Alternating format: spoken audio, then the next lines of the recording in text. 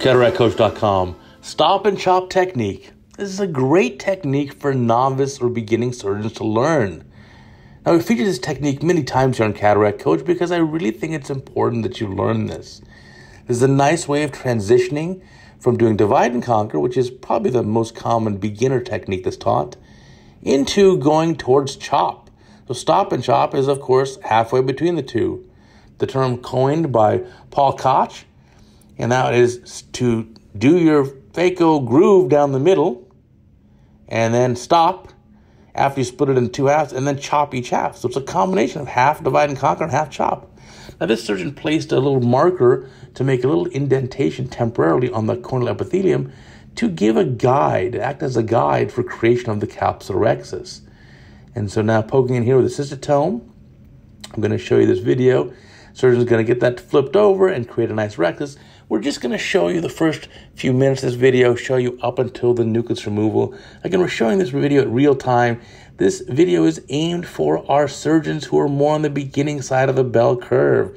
You want to learn stop and chop because you know it's going to be a good technique for you. And you know, you can use stop and chop for the entirety of your career. There are still cases where I do stop and chop, even though I much prefer chop. Quick chop, direct chop, combo chop, vertical chop, flip and chop, whatever you want. But I sometimes will do a stop and chop just if I want to debulk the central densest part of a, let's say, a dense brunescent cataract. That groove down the middle helps debulk that nucleus. It's a nice looking rexus right there. I'll take it. So in stop and chop, you definitely want to make sure you have good hydrodissection. And so using a specialized cannula here, it looks like a flattened cannula, getting a good fluid wave going across there. And the reason why you want to have good hydrodissection is you want to be able to spin that nucleus, right? If it does not spin, you will not win. And that spins, so he's good. And now here comes the stop and chop technique. So here's what we want to show you. Now the first thing is creation of that groove. A little small aliquot viscoelastic. I like that. Here comes a phaco probe. Now what setting should you use? You can use a phaco power modulation like a pulse mode if you do at least 50% duty cycle, or you can use continuous. And the key here is to make this groove, so vacuuming out that central lens cortex from the anterior surface of the lens, just to give yourself a better view. And then the groove should start just inside the subincisional rexus.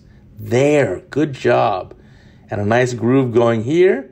Don't hit the rexus. And now go deeper.